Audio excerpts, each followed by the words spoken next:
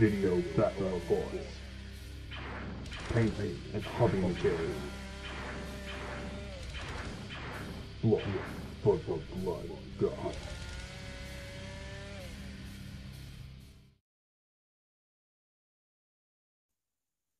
How you going, guys? Dean from Blog for the Blood God here. I've got a Fat Mat from Frontline Gaming in front of me here, and I'm going to be doing a short video review for you guys.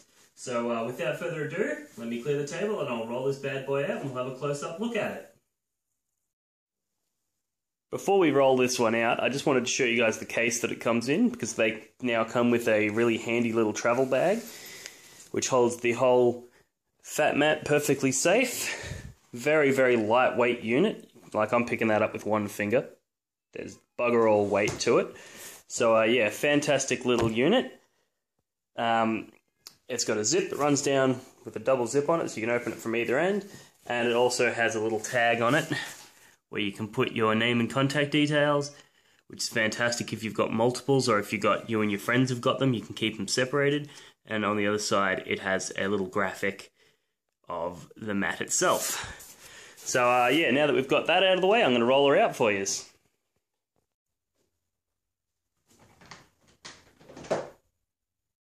So, here we have it, the Fat Mat from Frontline Gaming, rolled out and ready for some games. So, first I'm going to talk a little bit about the design. Frickin' love the design they've done on this table for a number of reasons.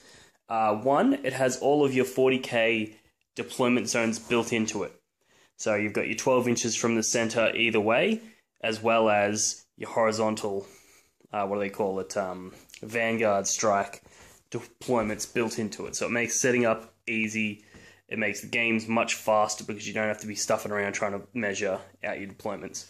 Also makes things like your secondary line breaker objectives easy, because you know as long as you're over that line, you're done, you're cool.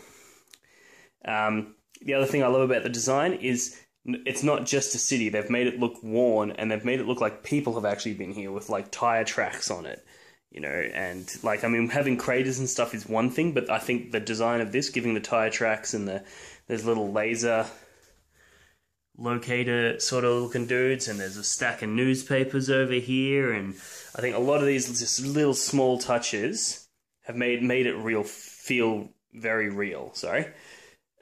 Also, the cracks and stuff that they've done, it's a completely flat surface, but the way they've done the drop shadows and those sorts of bits and pieces really gives it that depth and helps it feel 3D, even though it's not. Which is fantastic, because you don't really want that much of texture, because if you have that, you're going to get cocked dice every 5 seconds. So, design-wise, 5 stars, fucking love it. The other thing to mention with the design that I really liked was you've got sections of grass, you've got sections of road, you've got sections of cracked concrete, you've got sections of dirt. So pretty much no matter how you've based your force, it's going to look like it belongs on this table. You know, whereas sometimes you'll have that board that's all grass, and then you've got, you know, city fight guys on it. It looks freaking stupid. Whereas, you know, this is a city fight board, but grass bases will look fine, as will city fight bases. So they've done a really fantastic job with their design work on this one. Really big fan. Alright, so just give me a moment. I'm going to trip on shit. I'm going to lay out some terrain and some models, and we'll see what it looks like in action. Alrighty, so here's what the Fat Mat looks like once you've got some models on it. As you can see, once you've got the 3-dimensional models and some 3-dimensional terrain on there, the rest of that flat 2D surface really starts to blend in and pop, and it all looks 3D. Which I'm a real big fan of that. The models all look fantastic on it. The detail on the table is not too much as to overpower the models that you've brought. You can still very clearly see what's going on, which I love. Now, as for the surface, very nice and smooth. So your tanks and your infantry slide along it perfectly. There's no grinding that you'd get with a table that's covered in texture. You know, if you've got sand-covered table, you're going to be chipping off your paint and all those sorts of things on it, whereas these guys just, you know, I've laid this down over the top of my existing table, so it's a little bumpy. In an ideal world, you're going to want a smooth surface to lay down your Fat Mat, but even that being said, visibly, it looks pretty smooth. So I think it's a thick enough material that if you've got some small bumps, you're not going to create any major issues. But yeah, so that's enough about the design and the look. There's one more thing that I want to go into, which is more about the materials that they've used. But what I'm going to do is I'm going to go grab a few items of which I'm going to use to test the strength and durability and water resistance of the actual mat itself. So bear with me a second, I'm going to go grab those bits and pieces and I'll be right back. Alright, so first off, let's have a look at the quality of the material. So first on the top here, you can see it's perfectly smooth, as I said earlier. But on the flip side, you've actually got neoprene backing, which, as you can see, has got a tread-like grip on it, which is fantastic because if you've got your table and somebody walks past and snags it, you can pull on it. And as you can see, that ain't going nowhere. Like, that's me putting a fair bit of force into it, and it's not going to slide, which is fantastic because the last thing you want is to have all of your beautiful models, thousands of dollars worth, lay down on a table, someone to walk past and snag the corner, rip the whole mat off, and take all your models with it. So that's a really clever design element, is giving it that neoprene backing. The other thing about that, which I'll see if I can get it in this video, is that it's stretchy. So let me just sit this phone down and see if I can get it. Okay, so see this Frontline Gaming logo here? I can stretch it. You may be thinking, who gives a shit?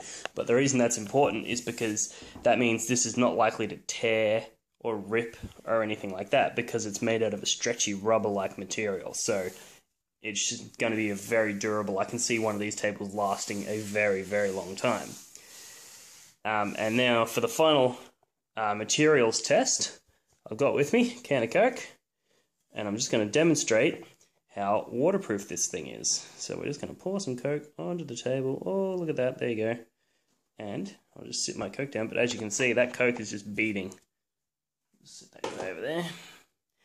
And then, as you can see, that has not absorbed at all. And you can move it around the table. If I sneak my hand in under here. Oh, whoa, there we go. Let's run down to the flesh hound. Someone's going to need a wipe. But that's just a perfect example there of how non-absorbent, this table is. So you're not going to worry about spilling it and going, oh crap, now it's soaked into the wood of the table or whatever the other materials you've made your table out of. You can just trust that if you spill something on this, you just wipe it off. Done. And, you know, as you can see, this is where I initially poured it. Bone dry. Yeah, bone dry. Which I think that's going to be a big selling point for these guys, because I don't know how many of you guys like to have a couple of drinks over a game of Warhammer. And I know I've had a few tables that I've gone through where people will sit their drink down and then you get those rings from the bottom of the cup that, you know, soak into the table, whereas that's not going to happen with one of these guys. So it's durable, it's beautiful, it's water resistant, and it all stores in that carry bag from earlier, which is fantastic for people who, you know, you might be share housing or you might still live at home with your parents or something like that, and you don't have the room to have a big-ass Warhammer table set up all the time. So you could quite easily keep that guy in his bag, in your cupboard, and then when you have your mates over for a game, you just roll it out on the kitchen table. Done. Or you could roll it out on the floor if you really wanted to, but, you know, either way, I think it's a fantastic product. 5 out of 5 stars from me. And, yeah, if you guys have any questions or anything like that, hit me up on the Facebook page or head over to Frontline Gaming and have a look there, because I'm sure they've got a lot of information there that you guys would find interesting. And, yeah, definitely pick one of these guys up if you haven't already got yourself a table. These are a fantastic alternative, particularly for, just say you're a gaming club and you want to run a tournament. If you have 5 of these, that's a shitload easier to store in your, you know, the storeroom than it is to store 5, you know, Realm of Battle game boards or whatever. So, yeah, definitely highly endorse this product. Make sure you head over to frontlinegaming.com, check them out. And as always, thank you for watching. Video background voice. Painting and hobby material. Blood, for the blood of God.